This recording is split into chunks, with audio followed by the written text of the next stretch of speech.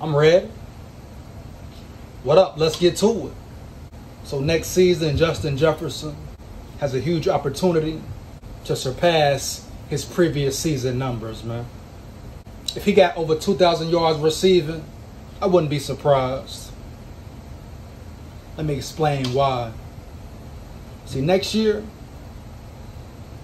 normally when it's a player's second, third year, etc., once he gets more years in the NFL where teams get more film on him, learn his tendencies, his techniques, have more time to put in schemes, to put in defenses, to stop him, to zone in on that one player, set up double teams, right? Disguise double teams, try to put things in their playbook just to stop that one weapon, that one guy, right?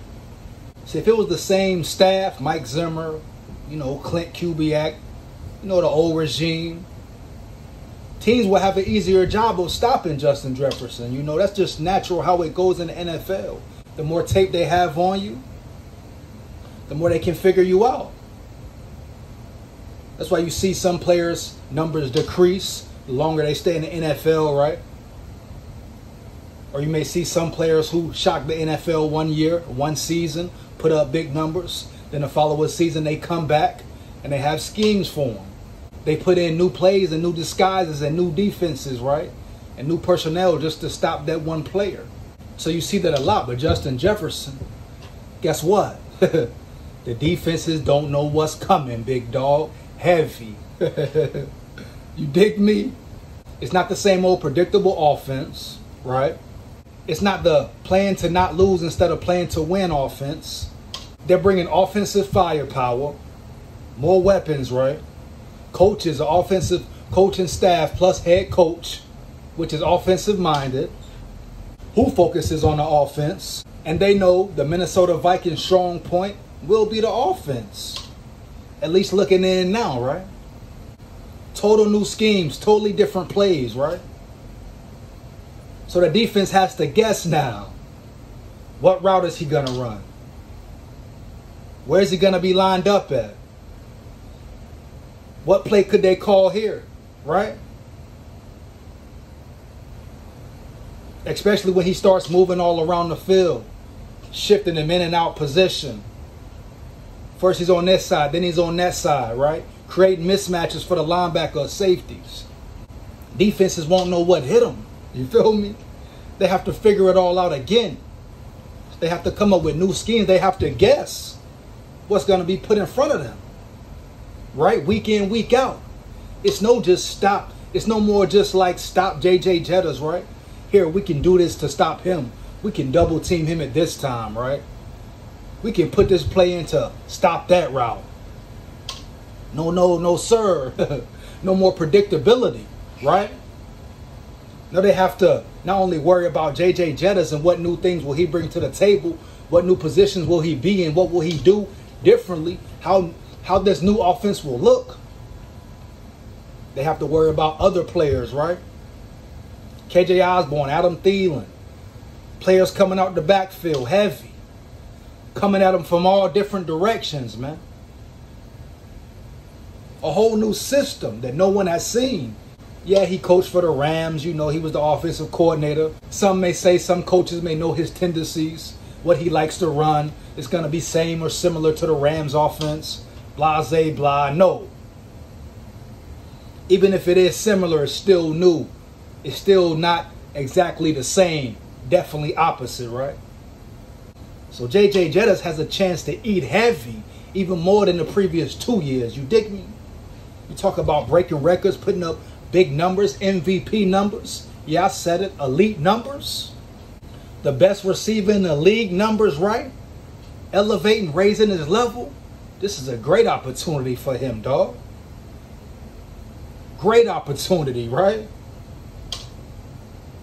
Everything's up in the air. Period, dog.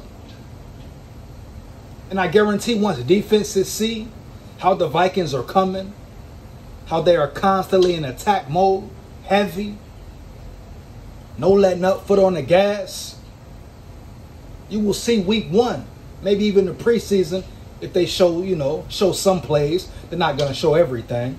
You know what I'm saying? Gotta keep some plays secret. Keep it in the bag, heavy. But I guarantee versus the Packers week 1, you'd be like, wow, damn, they did that? No, he's even more of a problem. No, he's even more of a weapon, dog. It was hard to stop him when he had conservative coaches around him, right? Not using him all the way, not using him right, not really force-feeding him the ball like they should have at times, right? His numbers were going up then. He was eating in. Think about now, dog. A whole new way of offense. A whole new way of attacking. Then you insert plays just for him, just to get him open. Set up mismatches. What? Sky's the limit, but what do I say? It's no limit for that guy, man. Heavy. So would I be shocked if J.J. Jettas got 2,000 yards plus receiving? Hell no. If he had a high number of touchdowns, if he balled out, if he had his best season thus far, no, I wouldn't be shocked, man. No one knows what's coming. No one knows what's about to hit him in the mouth, right? Yeah, they can prepare later in the season when they have more film, kind of figured out certain tendencies. But it's still unstoppable, though, man.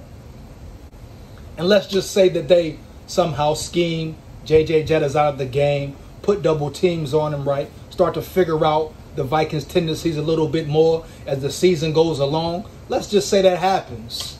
But guess what? That opens more doors for what, dog? That correlates into more touchdowns and yards for what? The other receivers. It's still problems. KJ Osborne getting better. Prime for a breakout season. Adam Thielen, still that guy, especially in the red zone. Still a great vet that can put up numbers, right? Stays healthy. Smith-Marset, speed will contribute. Jalen Naylor, good things in training camp, will contribute. It opens up the door for all these other athletes, all these other players who waiting for their chance as well, who've been putting the work in as well, who are weapons as well, right? Who have shown promise, who have shown potential. Now they get one-on-one matchups. Now you can use Justin Jefferson as a decoy all over the field to open up other plays, man. That's when it really gets fun, gets creative, right? This offense can be a top 5 offense easy, dog. Won't be surprised if it's number 1. Dig me? It's hard to stop. And if everyone's in sync playing as one, really turned up, zoned in, focused, week in, week out, dog, coaches, players, etc., can be dangerous, man. You can be looking at the best offense in the league, dog. Period. It's problems for every opponent, bro.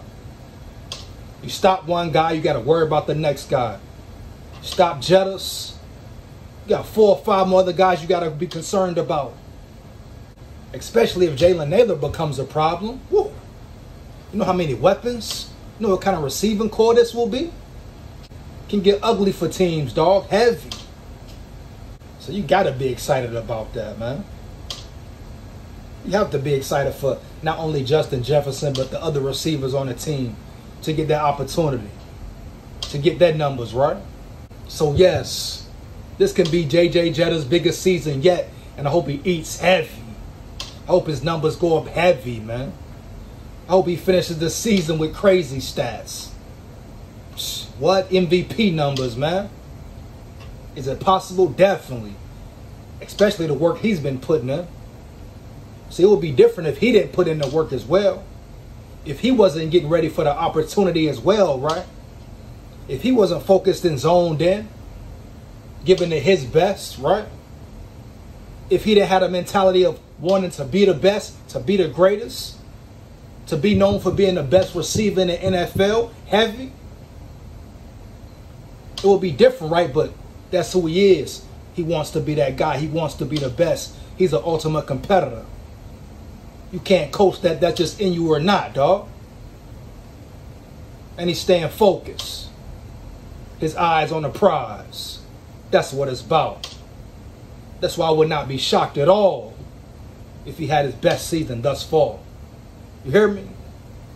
And I wouldn't be shocked if other receivers along with him, balled out as well, dog. Heavy. That's my take, my opinion on it, man. Let's get to it. SKOL. Bring the energy. The season almost here. The time is now. Heavy. Oh, me. Oh, me. I ain't got no picture, you hear me? SKOL. Like that.